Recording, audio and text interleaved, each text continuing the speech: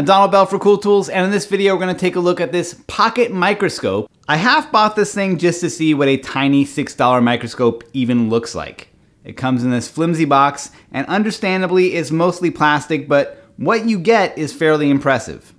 The microscope itself is just this passive lens system that you can focus with your hand, but you also get this series of LEDs that you can switch on to add extra light.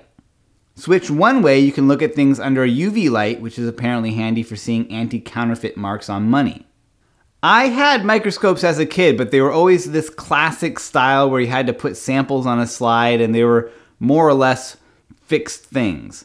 What surprised me about this cheap, tiny microscope is how much fun it can be just to take it to anything out in the world. The wood grain on a table, the tread of a bike tire, the print in a comic book, all of these hidden worlds open up and you can just instantly peek at them.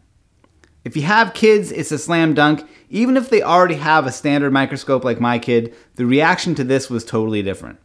Beyond the novelty, I found this to be useful a few times for inspecting electronics projects and troubleshooting connections, or reading little component values or serial numbers.